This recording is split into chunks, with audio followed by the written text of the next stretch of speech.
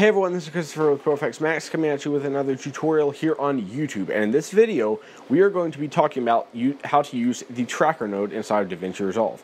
We're going to be talking about what it has to do with compositing and how it can be used as a really great tool with so many things in compositing, because that's basically what it is it's mainly a compositing node that you'll use for compositing. You'll see what it's used for in this tutorial, so without any further ado, let's go and jump into that tutorial.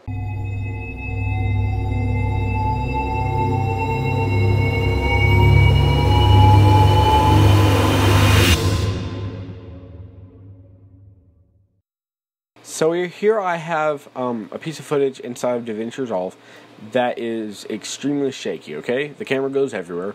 So you'll see if we drop just drop regular fire in, the footage moves, but the fire doesn't move with it. So the way you fix that is to drop in a tracker node. Okay, so let's go and drop in the tracker node. And the way you move this tracker node is you hover over here, and you'll see it right here.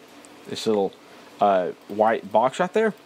You grab that white box and it'll instantly blow up the part of the screen where you want it, and so you can move it around easier. So let's just go ahead and move it to a high contrast point right about there. I don't know, let's choose that window corner right here, and you'll see this right here is showing you where exactly you're putting it. There you go. And I think that's pretty good. And oh man, that's something you need to make sure exactly that you're on frame 1, okay? Now, this tracker node is not near as complicated as the planar tracker, so pretty much all you have to do is put it where you want it and then just go and click track forward. And you'll see it's tracking it very fast right here. And this green line is staying way up here. That means your track is pretty good, okay? It's not getting off. I've seen it down a little bit lower than this, but this track's way up here. That's pretty good. Okay, so now that the track is finished, you can go and click OK like I did, and then go over here to your operation panel and change it from none to match move. Now, if you drag a fire clip in, or whatever clip you want, it sticks to your footage. It's shaking around and it's sticking, and that's great.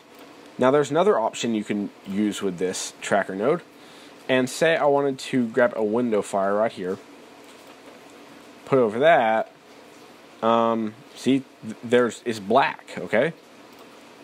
And so the way you fix this, let's just go and put this over if I can grab it at least, go and put it where a window is. Okay. So the way you use this is not with, say, a merge node or whatever, but just go to the tracker node and go to apply mode and change it to whatever apply mode you want. In this case, it's screen. Now, you can go and place it wherever you want it. And that's great. See? See, check it out. It's staying with it. Now it will vary a little bit. The tracker node isn't perfect, it won't track it perfectly, but look, see, even though the camera's shaking around pretty good, oh, whoops,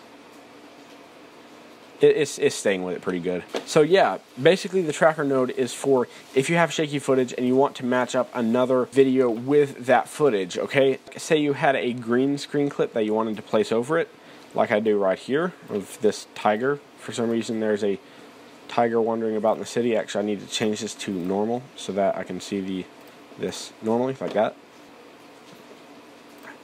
So just reposition this a little bit. Okay, so from here, I can just drop in a delta keyer and key out the green, okay? Okay, drop that in after the delta here. Go and change this type to hard color.